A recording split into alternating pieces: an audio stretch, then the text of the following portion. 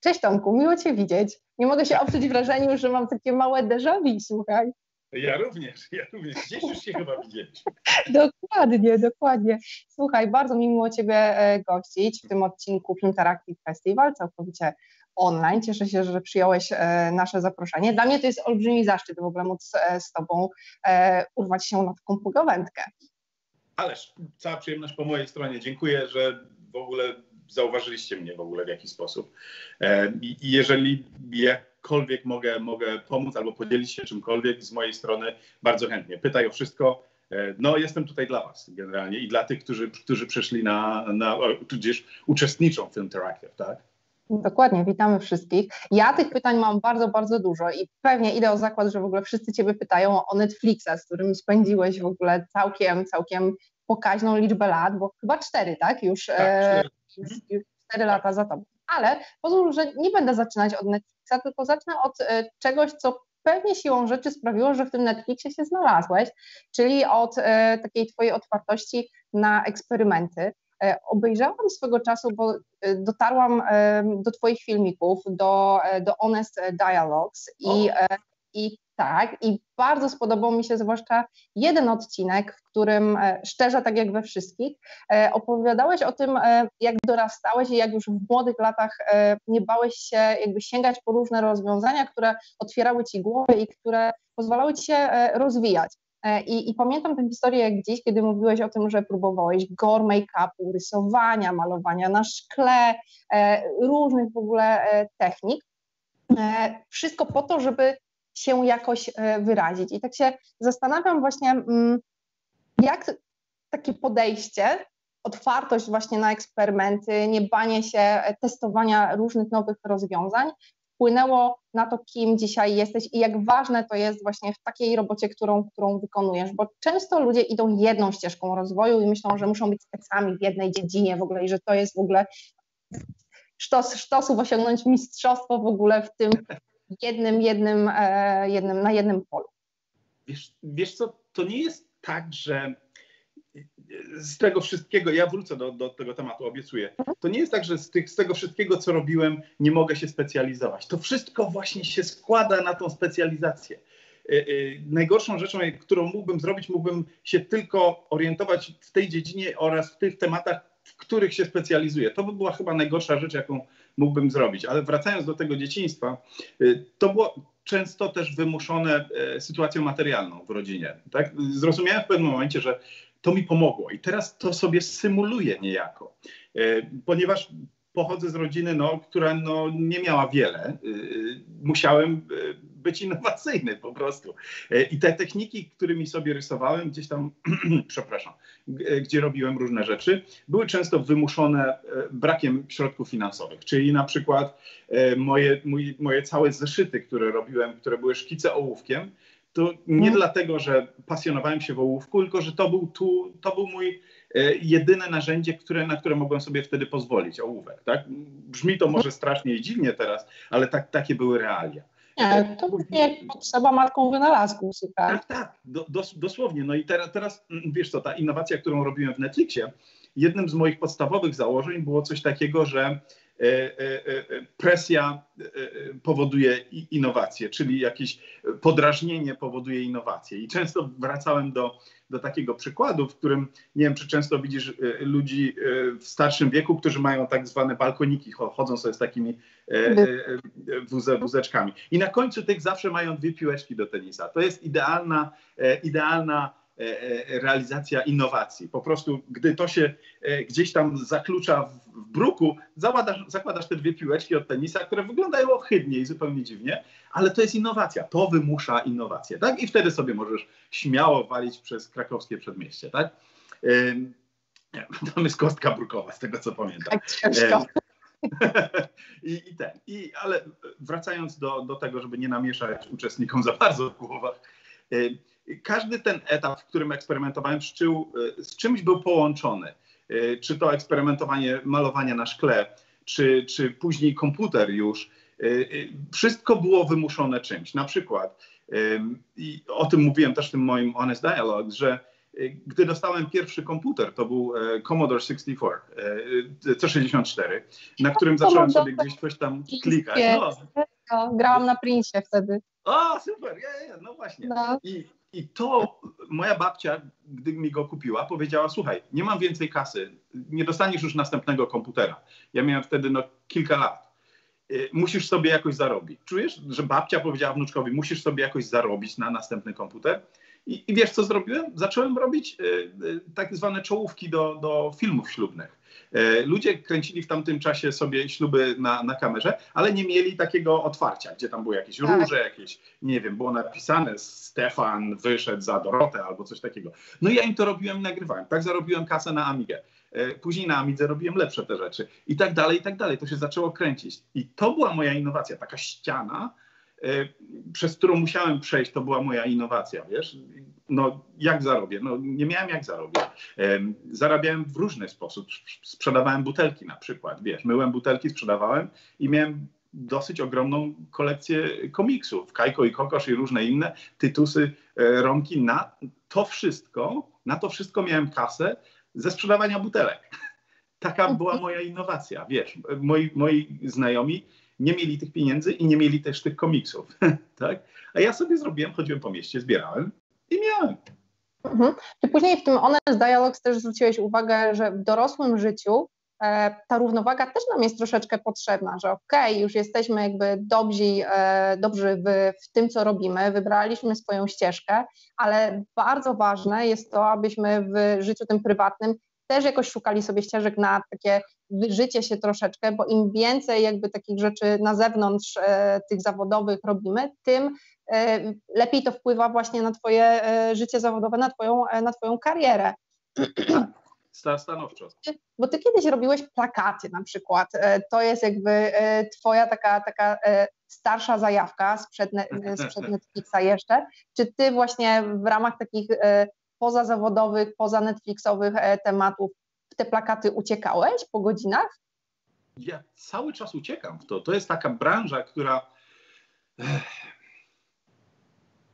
Wrócę do pierwszej części pytania. Pierwsza część była taka, że te rzeczy, które robię z różnych dziedzin, składają się na to, co robię. I te rzeczy, których się podejmuję, kształtują mnie jako lidera na przykład. Współpraca z ludźmi kształtuje mnie jako lidera. Wiem, jak reagują, wiem, jak ja mam zareagować, jak interakcję przeprowadzić, jak przeprowadzić komunikację, jak negocjować z ludźmi, aby później to wnieść do pracy po prostu, do grupy, z którą pracuję. Uczę się, tak? Później są techniki, którymi praktykuję. Jestem praktykantem. Ja lubię robić rzeczy, których później wymagam od moich designerów. Lubię wiedzieć, że te rzeczy da się zrobić. Nie wymagam od nich rzeczy niewymagalnych. Jeżeli czegoś nie wiem, robimy to razem i dochodzimy do tego razem.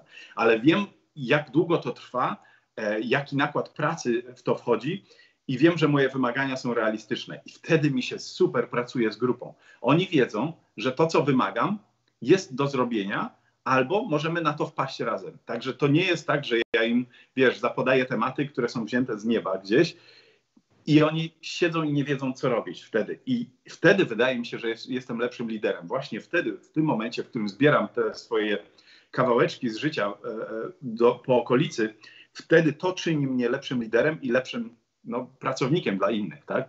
Gdzie mam swojego szefa. Druga część pytania. Czekaj, jaka była druga część pytania? Wiesz co, ja myślę, że przejdę do czegoś innego, bo tu mnie natknąłeś tą kwestią bycia liderem do takiego innego wątku, bo w sumie popraw mnie, jeśli się mylę, ale ty się rozwinąłeś jako lider właśnie w Netflixie, jako taki szef zespołu i pamiętam właśnie z naszej rozmowy w intro, jak wspominałeś, jak ważny to był dla ciebie czas i jak tak naprawdę rozwinąłeś skrzydła w Netflixie. Opowiesz w ogóle o tym, jaka była bariera wejścia, bo wyobrażam sobie, że w momencie, w którym wcześniej pracowałeś w agencjach reklamowych, tworzyłeś różnego rodzaju kreacje, to przejście do pracy jednak z tak ogromną liczbą danych, w których potem się zakochałeś, to już wiem, o tej miłości zaraz pewnie porozmawiamy, ale czy to było ciężkie wejście? Myślę, że to też była jedna z tych presji, które wywołały jakiś tam rodzaj innowacji, były motorem do tego typu zmian w twoim życiu zawodowym. Tak, to było, już wiem jaka była druga część, rozmawialiśmy o plakatach. Plakaty to jest taki rewus, który rozwiązujesz i to nigdy nie przestanie. Także ja zawsze będę kontynuował plakaty, wiesz. Przepraszam za małe zamieszanie, ale ja jestem trochę rozczarowany. Netflix, ja byłem dyrektorem kreatywnym przed Netflixem, ale to było trochę inny model pracy z inną grupą ludzi, w innym systemie. To była praca agencji ze studiem. W Netflixie obróciło mi się to 180 stopni, byłem studiem i współpracowałem z 1000 agencji między innymi, tak? Także totalnie myślenie mi się zmieniło. Nauczyłem się rozumieć, dlaczego studia postępują w niektóry sposób, ale najważniejszą rzeczą były dane. I teraz nie chcę, żeby ktokolwiek spanikował z projektantów i designerów, kiedy mówię, że lubię dane. To nie są dane, nie mówię tutaj o Excelu i o tabelkach, chociaż poniekąd. Ale są to dane. Tak. To są liczby, to są wymiary, to są wektory, to są rzeczy, nad którymi pracują sztaby ludzi i przychodzi do sfinalizowania tego, przychodzi do zwizualizowania tego, o czym setki ludzi czasami rozmawia. I to jest bardzo ważna pozycja. Tego nie można nie docenić po prostu. Nie wiem, jak rozmawialiśmy wcześniej w kuluarach, wyobraź sobie, że setki ludzi projektuje, nie wiem, tworzy film, tak? Nie wiem, Stranger Things. Setki, o ile nie tysiące ludzi buduje ten film, aktorzy, dekoratorzy, reżyserzy, studio, marketing i wszystko zbiega się do jednego obrazu, który będzie to później reprezentował. Trzeba się cholernie skupić nad tym obrazem. To nie może być obraz, który się podoba tylko Tomkowi, bo szanse na to, że podoba się to komuś w Azerbejdżanie czy w Tokio są znikome. I to nie jest moja galeria. To było największe, taki moment, w którym, kiedy wszedłem do Netflixa, to okazało się, że to jest nowe medium dla mnie. Okazało się, że to nie jest galeria Tomka Opasińskiego i że lepiej, żeby Tomek Opasiński się nauczył czytać dane, żeby nie zmarnować pracy tych setek albo tysięcy ludzi. I udało mi się to. I to nie była łatwa praca, to była praca, która wymagała brania tych danych. Nie tylko czekania, aż je dostanę, tylko po prostu agresywnego parcia na to, żeby te dane odczytać, żeby zaprojektować z grupą designerów coś takiego, żeby odpowiedziało na pytania, które te dane mi dają. Bo to jest generalnie pytanie i my kreujemy odpowiedź. Dlatego jesteśmy zatrudnieni tam jako kreatywni, że spośród tych wyrazów czy liczb potrafimy sformalizować z tego obraz, który będzie, dobrze, czuję się dobrze, wiem, gdzie to jest, widzę aktora tudzież aktorkę, wiem, co robi, wiem, czego ode mnie chce, czuję się zażenowany troszeczkę albo uśmiechnięty, tak? I te dane przedstawiam w formie obrazu. To jest zarąbista sztuka. Plakat pomógł mi w tym niesamowicie, ale to nie jest plakat, niestety. Także to sobie, mój plakat, moje 20 lat w plakacie odstawiłem sobie na biurko i sobie czasami z tego czerpię, bo wiem, jakie są narzędzia z plakatu, które powodują wizualnie, że wzbudza to uśmiech w tobie na przykład, albo współczucie. I kiedy mam taki obraz stworzyć do filmu, generalizuję tutaj, że jest to jeden obraz, ich jest tam parędziesiąt, biorę z tego doświadczenia, które gdzieś tam sobie zdobyłem w życiu i wiem, który obraz powoduje, nie wiem, uśmiech, prawda? Uśmiech w danej kulturze. To już przeszedłem przez to w Netflixie. Wiem, w której kulturze, który obraz powoduje uśmiech. Azjaci inaczej spojrzą na uśmiech niż Polacy na przykład. I biorę sobie z tego, wkładam to do tego obrazu. Tak. I później to testujemy i później patrzę, czy dobrze to określiłem, czy nie. Czy zinterpretowaliśmy to dobrze, czy nie. I na tym się uczę nadal, wiesz? I to jest taki model. A propos zarządzania. Zarządzanie poprzednio było bardziej odgórne na dół. W Netflixie jest to bardziej horyzontalne, jest to bardziej rozmyte. Ja szwendałem się pomiędzy dosłownie wszystkimi departamentami, oprócz chyba wypłat i czeków. Tak? Byłem naprawdę pomiędzy ludźmi, którzy odpowiadali za dubbing, ludźmi, którzy robili efekty specjalne, działem animacji, działem tak zwany product, UI, UX, marketing i producentami. Byłem pomiędzy tym wszystkim po to, żeby zebrać te dane, tak jak w życiu wcześniej, wiesz, brałem sobie te elementy. Tutaj pozwolono mi na to. W tej firmie jest tak, że nikt cię nie zatrzyma przed twoją pasją. I to była moja pasja. To jak wszedłem tak jak do lasu, wiesz, mogę sobie spojrzeć tutaj, mogę zobaczyć tutaj. I nikt mnie nie zatrzymywał po to, żebym ja coś stworzył nowego. I stworzyłem paręnaście różnych ciekawych rzeczy tam. O większości z nich niestety nie będę mógł mówić, będę mógł napomknąć tylko. Ale przez to, że tak jak w dzieciństwie łączyłem te rzeczy, miałem ten C64 i wpadłem na pomysł, żeby robić te czołówki, tak samo tutaj. Zobaczyłem tą rzecz i zobaczyłem tą. No i poszedłem do inżynierów i przedstawiłem im projekt po prostu. Hej, co by było, jakbyśmy zrobili coś takiego? Pomogłoby to iluś tam ludziom zaoszczędzić ileś set godzin, w związku z tym ileś set tysięcy dolarów takie rozwiązanie. No i najważniejsze, byłoby im łatwiej. Tak?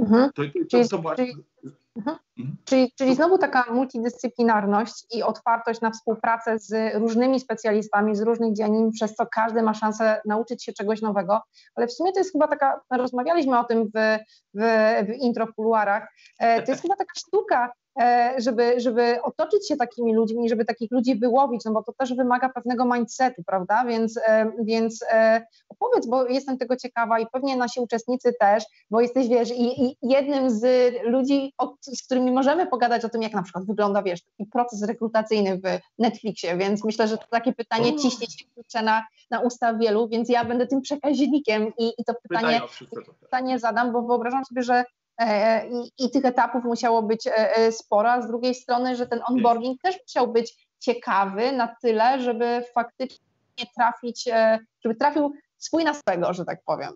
Tak.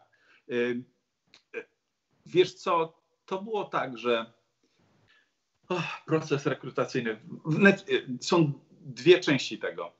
Pierwsze to jest wykreowanie takiej kultury, która pozwoli na ludziom niższego szczebla na partycypowanie w firmie, bycie aktywnym, a nie pasywnym obiektem w firmie. Tak? Netflix z tego słynie i jest tak złożony, że każdy, kto ma pomysł, może go przedstawić po prostu. Każdy później, kto ma ten pomysł i jest właścicielem tego pomysłu, ma prawo rozwinięcia go, jeżeli go obroni po prostu. Tak? I to jest niesamowite. Ja bym wszystkich zachęcał do zrobienia czegoś takiego. Co obserwowałem w agencjach, to było właśnie to odgórne działanie takie, tak przytłamszało wszystkie... Kreatywność, myślenie, nie? Zarąbiste pomysły były stłamszane od góry. Jeżeli usuniemy ten element ego z samej góry, otwiera się taki wulkan wiedzy po prostu. Ci ludzie młodzi z pasją, którzy przychodzą, mają naprawdę zajebiste pomysły. I chodzi o to, żeby później zarządzać tymi pomysłami, bo są pomysły i są, wiesz, pomysły są. Tak. Także trzeba do tego podejść. Każdy ma szansę zaprezentować ten pomysł i jest grupa, która po prostu ocenia ten pomysł. Obliczamy wartości przez to, że dane były używane na co dzień. Obliczamy, czy to po prostu będzie dla firmy dobre, czy też może inny priorytet ma inny pomysł. Ale najważniejsze było to, moim zadaniem jako menedżera nie było generowanie pomysłów per se. Było inspirowanie innych, żeby generowali te pomysły. Czyli jeżeli mam 27 osób w grupie, ja chciałem ich inspirować, żeby każdy z nich właśnie obudził się pewnego ranka i mówi, zajebisty mam pomysł, muszę z Tomkiem o tym pogadać. To był mój goal. Moim goalem nie było to, że ja się budzę i mówię, powiem Dorocie, żeby zrobiła to, bo mam zajebisty pomysł. To jest zupełnie inne myślenie. Wielu polskich menadżerów się budzi z takim pomysłem, słuchaj. Tak, i zresztą tutaj też wielu menedżerów się budzi z takim pomysłem, powiem komuś, żeby coś zrobił. Nie, ja zrobię coś, zrobię warsztat z kinematografii. Nie wiem, zrobię warsztat z kinematografii całej grupie i jeżeli wyjdą z tego 3 pomysły, jeżeli jeden będzie zajebisty, że tak się wyrażę, wtedy coś mamy. Ja na ten pomysł najprawdopodobniej bym nie wpadł.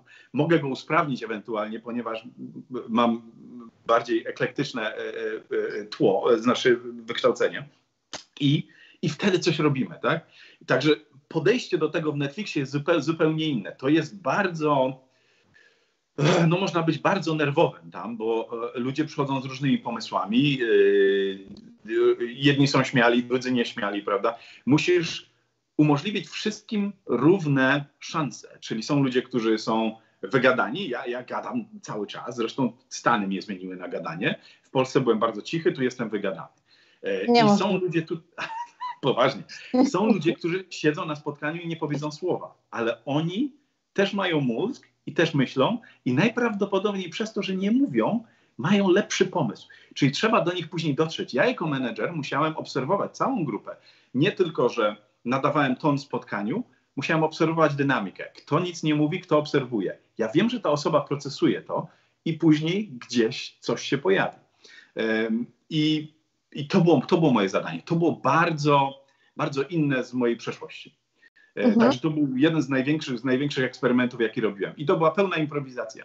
Nie mam ani wykształcenia w tym kierunku, ani nie przechodziłem jakichś magicznych kursów, ani nie szkoliłem się, u jakiegoś jody. Po prostu przyszedłem na pałę i albo się uda, albo się nie uda. No i się udało. I druga część... Byłeś na dobre środowisko, otwarte właśnie na tego rodzaju rozwój, testy, dające zaufanie i swobodę też troszeczkę, nie? Tak. Jedno z najlepszych rzeczy w Netflixie to jest zaufanie, 100% zaufania. Ja to tak określam.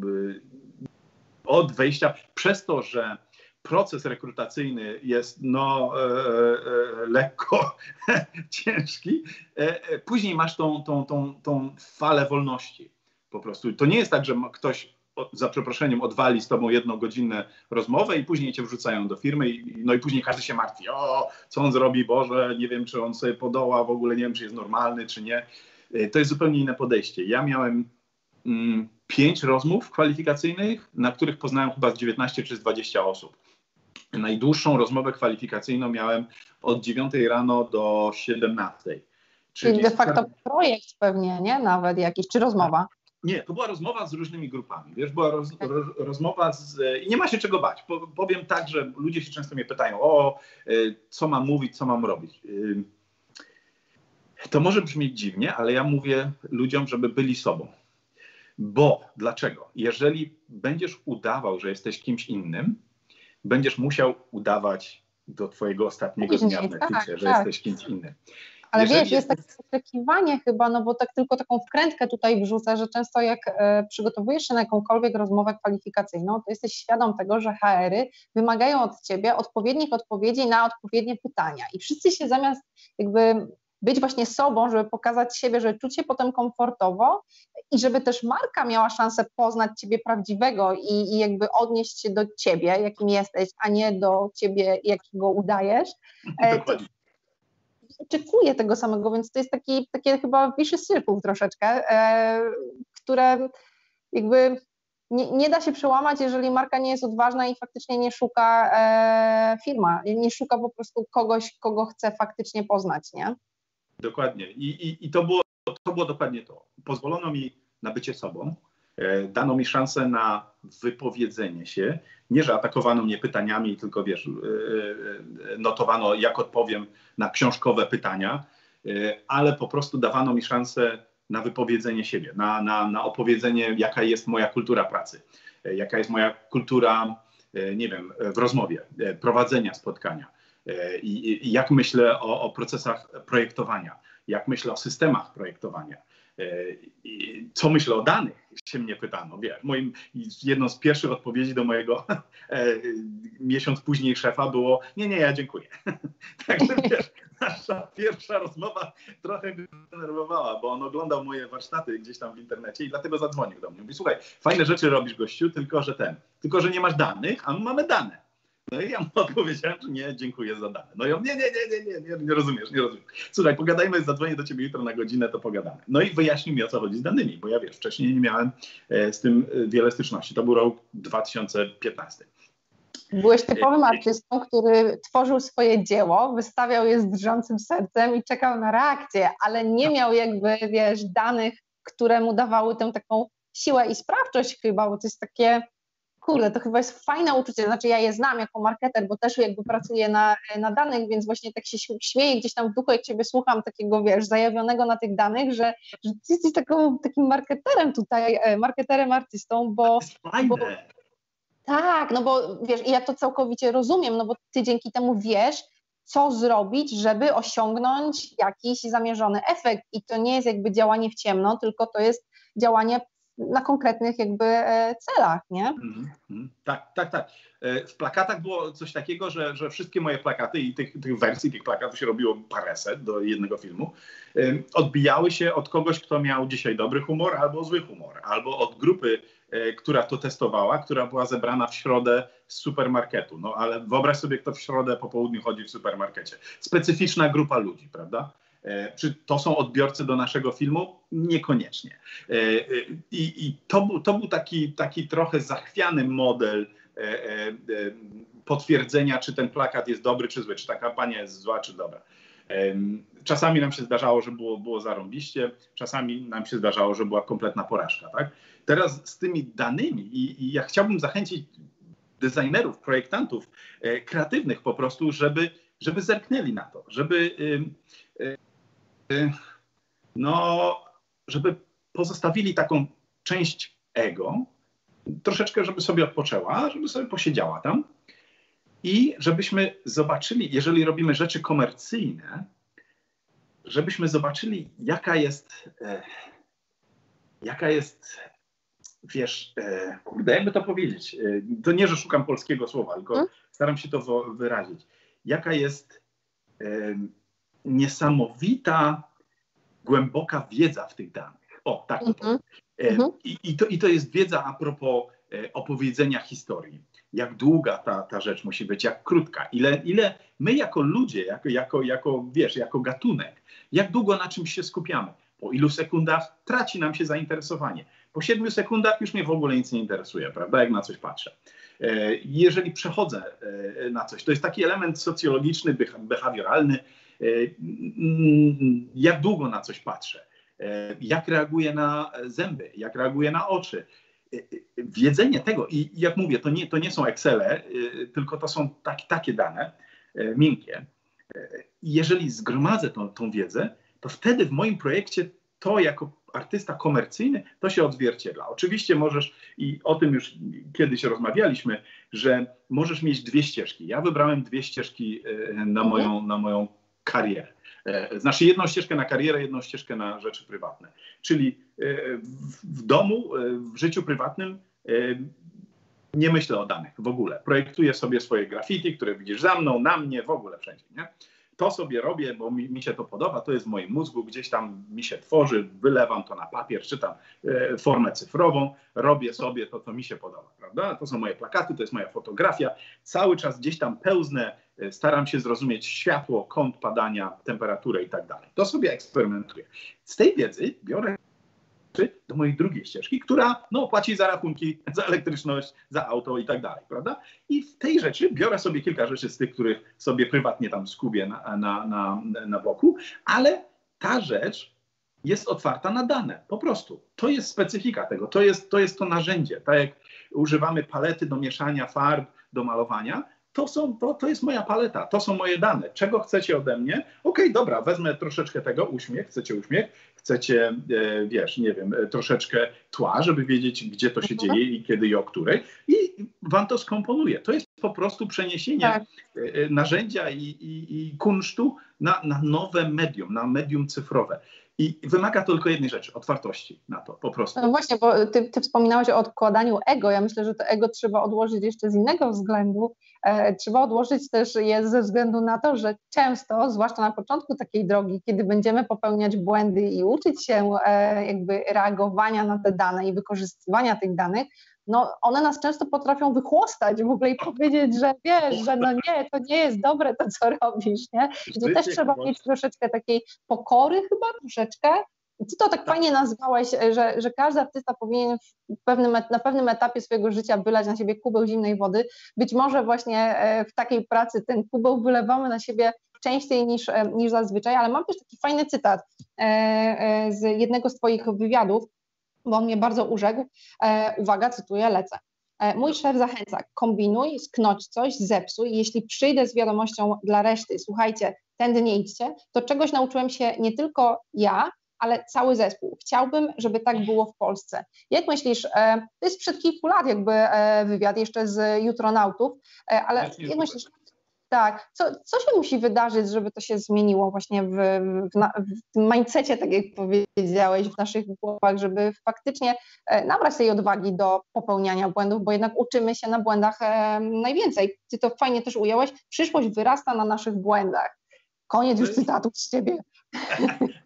Dobra, muszę uważać, co mówię. Także muszę przemyśleć teraz sprawę. Wiesz co, najłatwiej jest to zaobserwować z korzyści. Jeżeli poluzujemy trochę tego pasa i damy ludziom troszeczkę swobody, jeżeli korzyści przerosną nasze wahania, to jest zajebiście po prostu. Moje pierwsze 3 miesiące w Netflixie były najbardziej emocjonalnie wycieńczającym okresem w moim życiu. Wcześniej, wiesz, tworzyłem sobie plakaty, myślałem, że jestem gościem.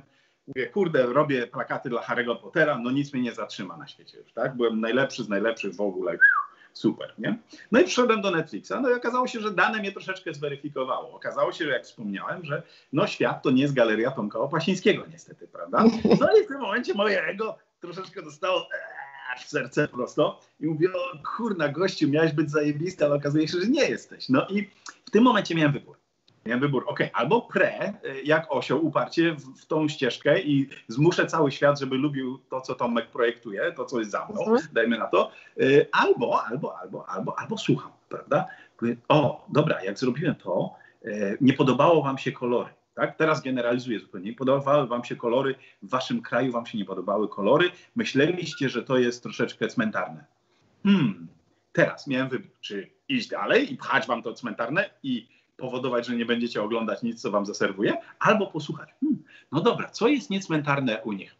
Sprawdzę. O, pomarańczowy kolor jest bardzo apetyczny. Dobra, wprowadzę pomarańczowy kolor, następny film mamy, zobaczymy. O, zajebiste, fajnie się ogląda. I wtedy, wiesz, miałem wybór.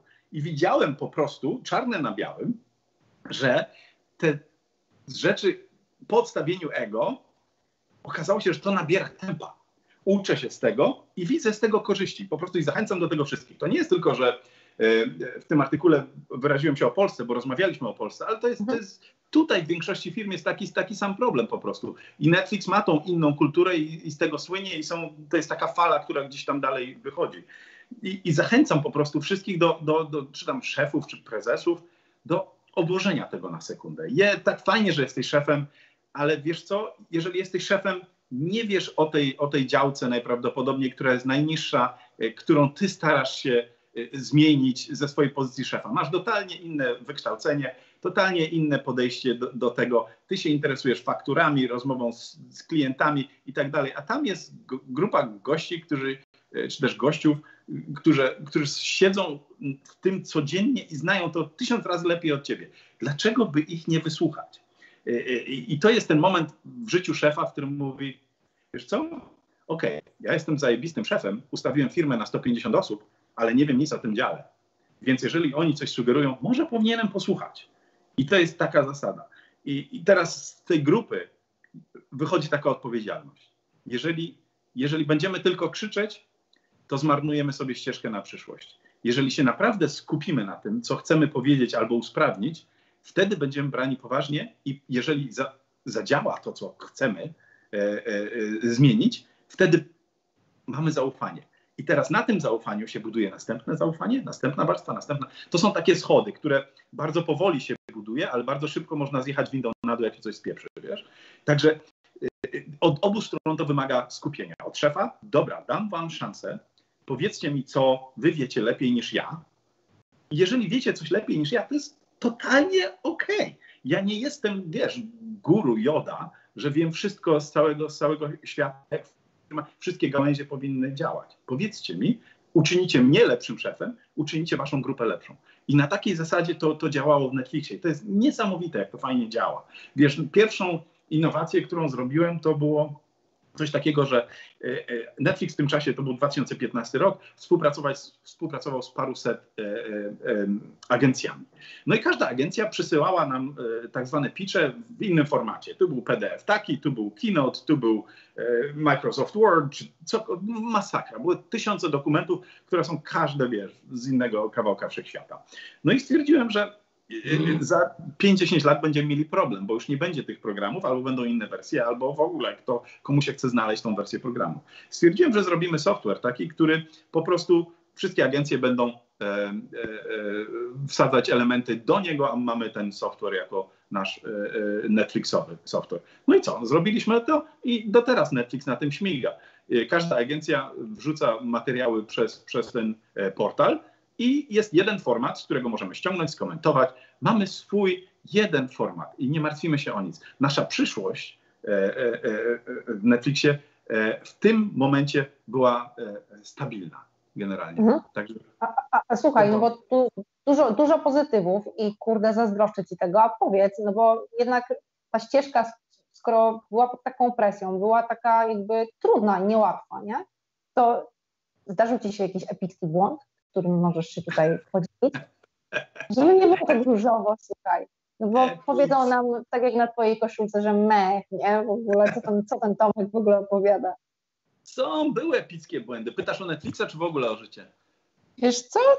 Kurde, i to mnie ciekawi, no ale zostańmy na tej ciężkiej, pewnie podejrzewam dla artystów, działce przechodzenia na przykład na właśnie pracę na danych, nie? Taką totalnie inną i pewnie nie taką pierwszą, o której myślą, jeżeli myślą o swojej ścieżce kariery. Były porażki. Była porażka, nie wspomnę tytułu, ale była porażka, gdzie się przeliczyliśmy z obrazami na przykład. Gdzie myśleliśmy jedno, bo porównywaliśmy jeden film do drugiego, wykminiliśmy, że tak powinniśmy iść. To się okazało nieprawdą, ale i tak dostaliśmy po tyłkach. Film trochę nie wyszedł, nie był wypromowany tak, jak chcieliśmy, ale z drugiej strony organizowaliśmy tak zwane postmortem, czyli pośmiertne spotkania. Tak? Czyli jeżeli kampania wyszła, a tych kampanii było w roku paręset, ja pracowałem nad 700 filmami tam w Netflixie. Jeżeli coś wyszło nie tak, to się robi spotkanie i się dyskutuje się dogłębnie do najmniejszego momentu, gdzie ten błąd się zrodził. I to nie jest tak, że wytykamy sobie błędy. O, Tomek zmaścił i teraz wszyscy, wiesz... To analizujemy, żeby wyciągnąć wnioski. Dokładnie. I teraz tak, te błędy, błąd, w którym, wiesz, widzisz dane spływają, które są mnie porażające, pot wychodzi ci na czoło. Mówisz, spieprzyłem, masakra, ileś tam set ludzi, wiesz, ma problem teraz, jak to odkręcić. Ale przychodzi taki moment krótko naprawdę po tym i to jest właśnie taka fajna część kultury Netflixa, że okej, dobra, wszyscy spoceni, spotykamy się w pokoju i rozmawiamy, co spieprzyliśmy. Bo mamy jeszcze szansę, mamy jeszcze czas, to jest internet, to są media, które możemy, wiesz, zmienić. To nie jest druk, gdzie już leży u kogoś na biurku, tak? Możemy coś zmienić, możemy poprawić. Spotykamy się teraz, kiedy wszyscy są jeszcze spoceni i rozmawiamy o tym. I teraz tak. Boże, ty mówisz, to przypominam sobie salę po matematyce, po klasówce, wiesz, w sensie, ale to tak tylko... Jest bardzo podobna atmosfera, uwierz. Tak. No i teraz zbiera się z 30 bardzo spoconych, zdenerwowanych osób. Każdy prezentuje sobie maile, które dostał z zewnątrz, które generalnie go rybią, tak? I odkładamy to na zewnątrz. To całe spocenie, to cały stres odkładamy i na zimno kalkulujemy. Okej, dostaliśmy takie dane, jakie zinterpretowaliśmy i dlaczego. Co ci powiedziało, żeby zinterpretować to w ten sposób? Teraz, dobra, jeżeli teraz mierzymy to, robimy taką deltę pomiędzy tym, co myśleliśmy, a tym, co naprawdę się stało, już się stało. I w tej delcie patrzymy, gdzie może istnieć błąd. Co możemy jeszcze naprawić? Gdzie się myliliśmy? Po prostu się myliliśmy. Źle to zinterpretowaliśmy. W złym momencie to wyszło, do złej kultury to poszło, na zły kontynent, w złym czasie. Tak? Kilka godzin różnicy może zrobić, wiesz, bardzo dużą różnicę. Tak? I teraz w tym momencie planujemy plan, jak to naprawić. I nie rzucamy na siebie, wiesz, szmatami, że ty zmaściłeś, tylko po prostu o tym pogadamy później, jak to naprawić na przyszłość.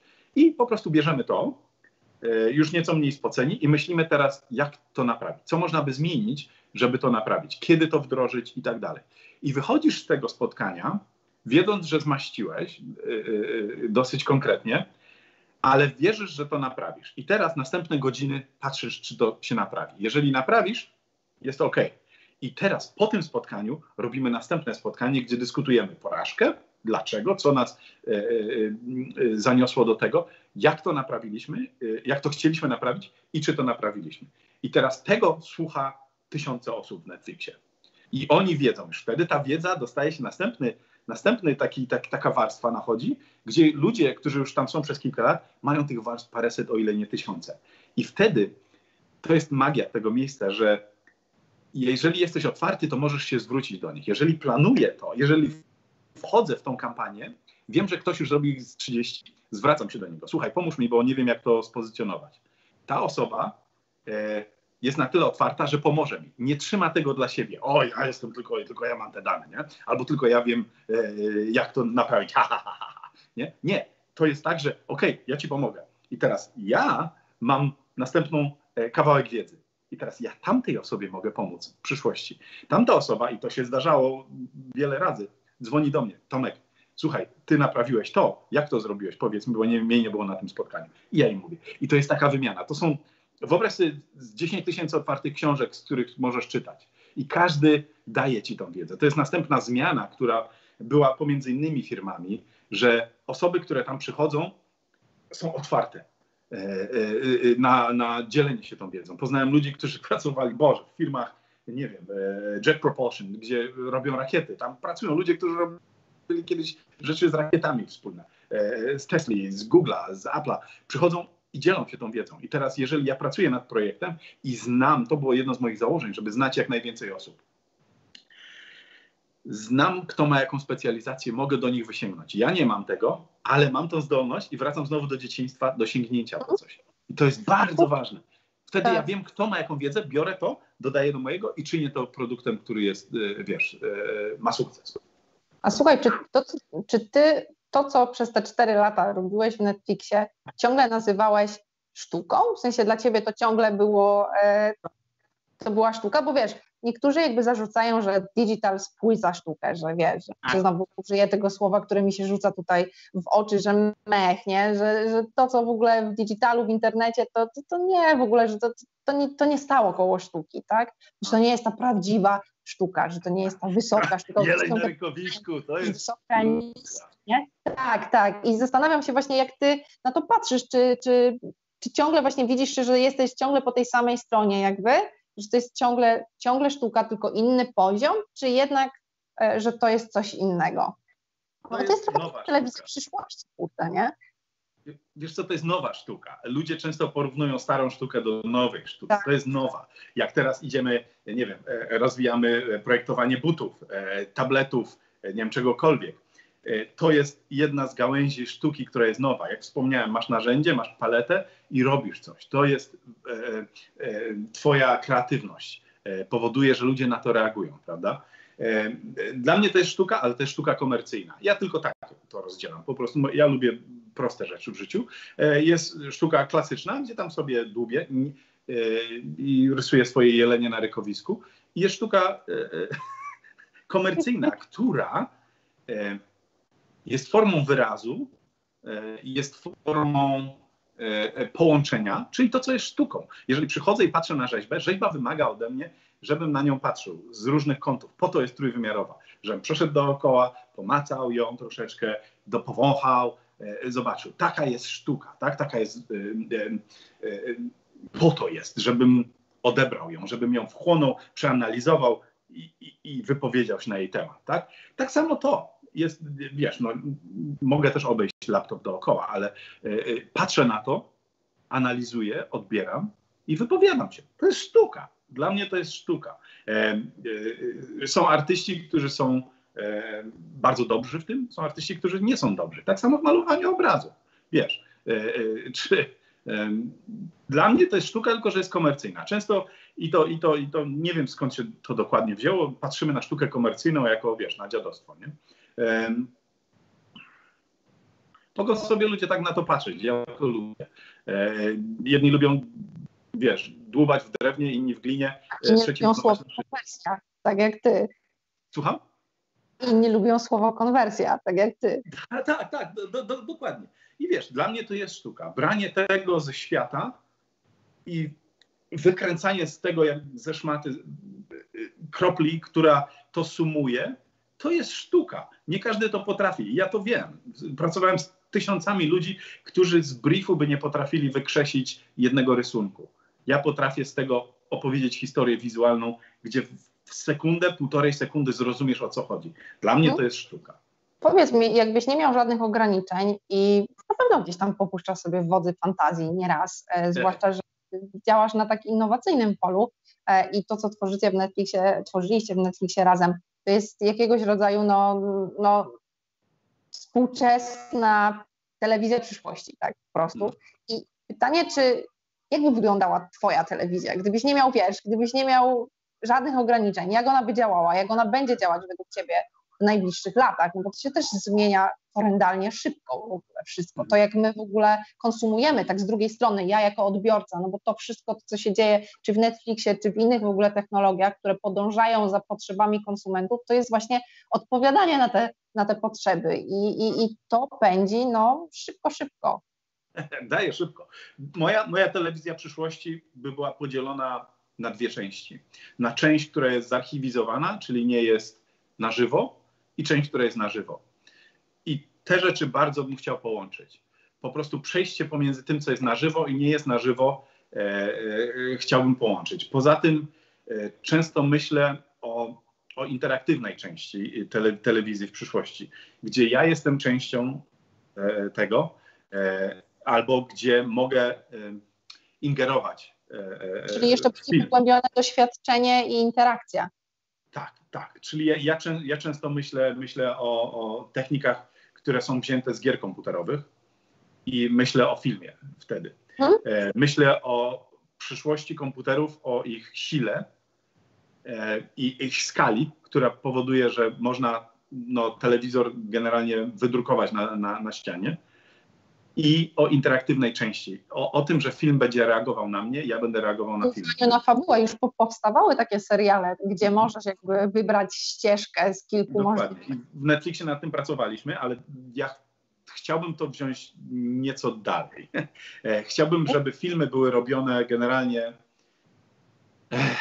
To jest głęboki temat, możemy o tym gadać przez 6 godzin, o ile nie dłużej. Ja chciałbym, żeby wszystkie filmy były robione w przyszłości w tak zwanym game engine, czyli w Unrealu czy w Unity.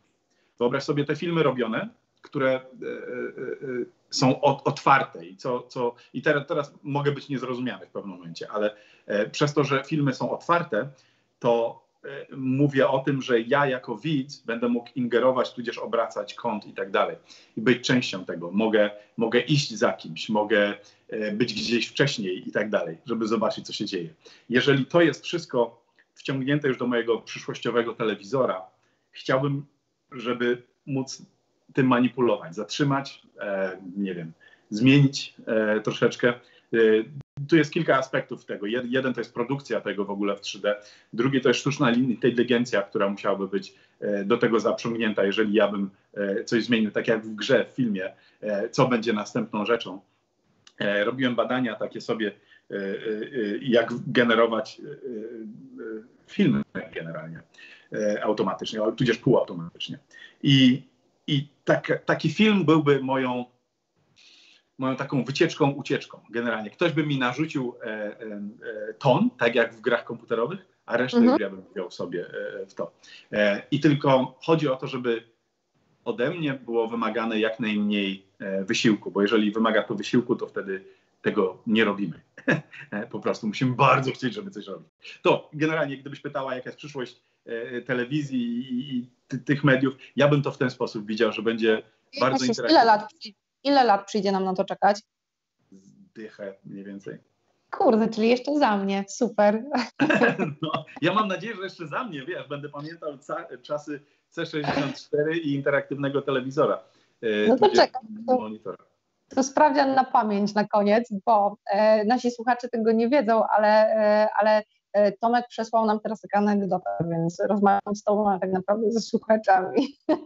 Tomek po naszym intro, ale przed tą rozmową przesłał mi swoje CV, żebym zerknęła po prostu w ten ogrom projektów, jakie zrobił. I tak jak już wspomniał zresztą podczas tego naszego wywiadu, naszej rozmowy, dla samego Netflixa zrobiłeś tą 700 w ogóle filmów, tak? I tam w tym CV, które ja dziękuję w ogóle opatrzności, whatever, szczęściu, że ja zerknęłam na to CV w ogóle, wiesz, po naszym już intro, w trakcie którego rozmawialiśmy jak dwoje właśnie znajomych, tak jak powiedziałam na początku, że wiesz, mam déjà vu, bo swobodnie weszliśmy w taki fajny pułap rozmowy, tak, dialogu, bo się nie zestresowałam, a gdybym zobaczyła to twoje CV napisane, wiesz, fontem 6 i w ogóle tam jest 6 stron projektów, nagród, różnego rodzaju prac. Tego jest ogrom. Gratuluję i jeszcze raz w ogóle chapeau bas. No i to pytanie i ten test jakby na pamięć, bo tam znalazłam też, i tu mam odnotowane, wśród nagród, nagrodę z 1994 roku. Kędzierzyn-Koźle, pierwsze miejsce, czerwiec. Pamiętasz, co to było? To było graffiti chyba. Tak. Kurczę, jestem starym facetem, przez to mam długi życiorys. Przepraszam, nie to chciałam sugerować, wiesz. Tak, ja wiem, o co chodzi. Im dłuższy życiorys, tym człowiek jest starszy. To był początek, dwie rzeczy jak zwykle. Mój życiorys jest długi przez emigrację generalnie, bo Urząd Emigracyjny wymagał ode mnie dokumentowania wszystkiego. Na wszystko musiałem mieć dowód. W 2001, kiedy się przeniosłem do Stanów, musiałem mieć dowód na dosłownie wszystko, co zrobiłem w życiu. Te rzeczy musiałem mieć udokumentowane jakimś zdjęciem, jakimś dyplomem, czymkolwiek. Wszystko, co było w życiorysie, musiało mieć dokument. I od tego 2001 roku, kiedy stworzyłem ten życiorys tak naprawdę, kontynuowałem to dokumentację. Mam teraz skrzynię jakichś tam książek i różnych innych rzeczy. Inną sprawą jest, że robię dużo rzeczy i wyskakuję w różne miejsca i to mi się podoba. I każda z tych rzeczy gdzieś się tam odkłada w tym życiorysie, dlatego on jest taki długi, ale to się stało tak normalne po prostu. Dokumentowanie tych rzeczy stało się normalne, dlatego, nie wiem, też spisywałem przez wymogi emigracyjne, spisywałem każdy film, nad którym pracowałem. I to stało się dla mnie normalne. Przy każdym projekcie, nad którym zakończyłem, gdzieś tam współpracowałem w grupie, czy tworzyłem go sam, wpisywałem to po prostu. Bo zawsze mogłem być zapytany o to. I to stało się normalne, później już emigracja odeszła na szczęście, ale to stało się normą, po prostu dokumentowanie wszystkiego, co robiłem. I stałem się po prostu taki rygorystyczny w tym.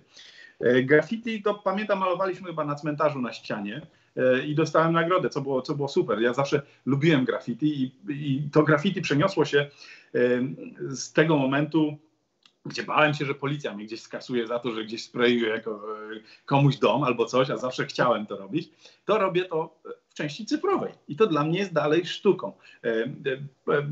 Mówię tam przez graffiti, mówię to, co czuję. Każde graffiti ma eksperymentalne prace, które robię, powoduje inne emocje, jest inne generalnie. Staram się, żeby każde było inne. I jeżeli przeszłabyś w galerii, ja je drukuję bardzo duże, to jest jedno z mniejszych tutaj za mną. Jakie drukuję są duże, tam jest tysiące elementów, o ile nie miliony i po prostu chcę, żeby ludzie w to weszli, spędzili czas nad tym, po prostu popatrzyli, jak to płynie, co powoduje to u nich, tak? I to była jedno z pierwszych rzeczy, które robię, mówię, okej, dobra, fajnie, coś mi z tego wychodzi. Kubeł zimnej wody był później taki, że nie chciałem tego robić na ulicach, na murach. To był ten kubeł mojej zimnej wody, gdzie go wylałem na siebie. Mówię, dobra, nie demoluję budynków, biorę to sobie do mojej części cyfrowej i tam sobie mogę robić, co chcę. I od tego czasu sobie klikam. Słucham? Nad czym pracujesz teraz? Teraz skończyłem warsztat wideo dla takiej szkoły efektów specjalnych, Gnomon się nazywa. Kiedyś jeszcze w Polsce, to było w ogóle masakrą. Kiedyś oni mieli swoje DVD z tutorialami, z różnymi innymi rzeczami.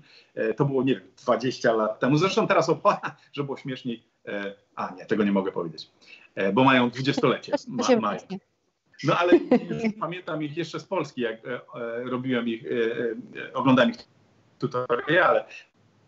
Teraz zrobiłem swój pierwszy warsztat dla nich. Ja już kiedyś dla nich pracowałem, byłem tam wykładowcą, ale teraz zrobiłem pierwszy wideo warsztat o plakatach i pracuję nad drugim warsztatem, będzie o 3D, czyli zaraz po tym, jak my skończymy to nagrywać, pójdę na górę i będę dalej nagrywał mój warsztat o 3D tym razem. Pierwszy był o plakatach, teraz o 3D. Także to będzie kilka tygodni znowu, gadania generalnie. No dobra, słuchaj Tomek, ja Ci życzę powodzenia. W ogóle muszę zdobyć swój plakat jakiś, bo ja strasznie lubię plakaty, a Twojego plakatu nie mam, a przyprowadzam Cię niedługo, będę miała kawałek pustych ścian, więc Możemy myślę, że to pogadać. będzie doskonały nabytek. Bardzo, bardzo serdecznie Ci dziękuję. To była bardzo ciekawa rozmowa. Mam nadzieję, że zainspirowaliśmy młodych artystów, ale nie tylko młodych, też takich, którzy sporo osiągnęli już w swojej karierze, ale szukają czegoś nowego do tego, żeby się nie bać i iść i próbować czegoś nowego. Tak, ja bardzo dziękuję w ogóle. Jeżeli będą jakieś pytania, później proszę piszcie, nie wiem, wysyłajcie listy albo cokolwiek. Co chciałbym powiedzieć na zamknięcie? Kurczę, ten czas szybko przeleciał. Bądźmy otwarci na innych. Generalnie inne mózgi mają inne podejście do świata, inne perspektywy, inne doświadczenia. Jeżeli nie weźmiemy ich pod uwagę, to nasze życie jest troszeczkę takie płytsze, słabsze. Generalnie inni ludzie, ja biorę energię z ludzi innych, wiesz, ja jestem taki i bycie z innymi ludźmi po prostu, to jest taka fascynacja po prostu. Co tam w tej twojej głowie siedzi? Powiedz mi, masz mój mózg, daj mi twój na chwilę, wiesz. Ja bym najchętniej zrobił taką rzecz.